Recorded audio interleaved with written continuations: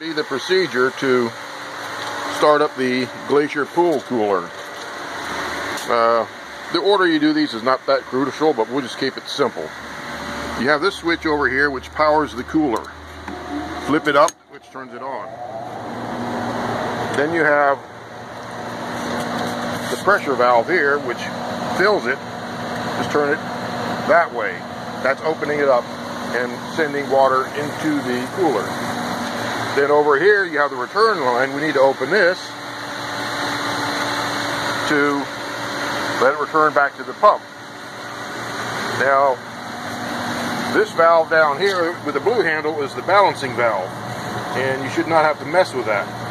In fact, it's better not to, but we do have to verify that the propeller is turning the correct speed. See how fast the valves are turning. That's about the correct speed.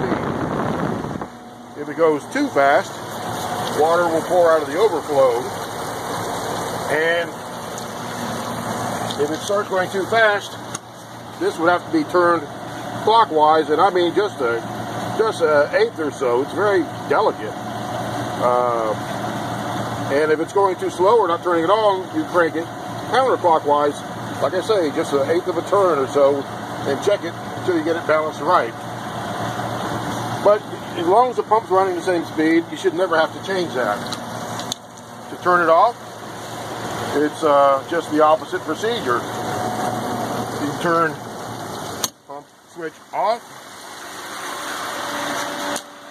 close the pressure valve, and close the return.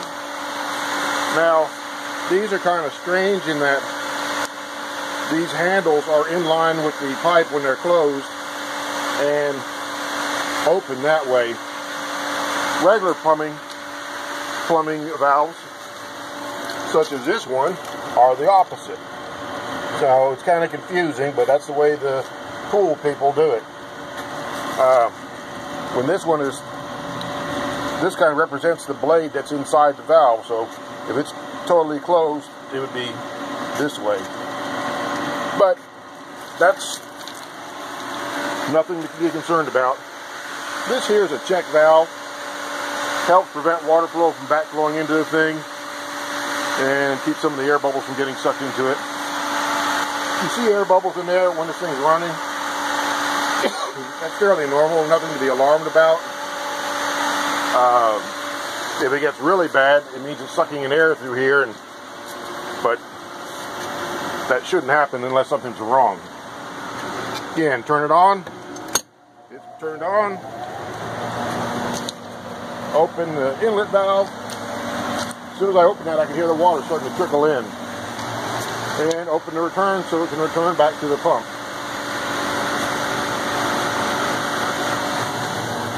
And again, to turn it off.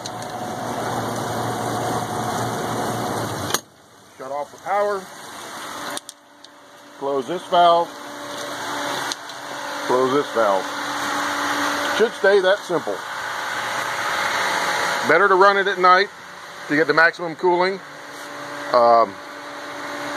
It'll work during the day, but it won't cool as much. Probably if you run it 4 to 5 hours a night, you get all the cooling you need. But you can run it 24 hours a day if you want.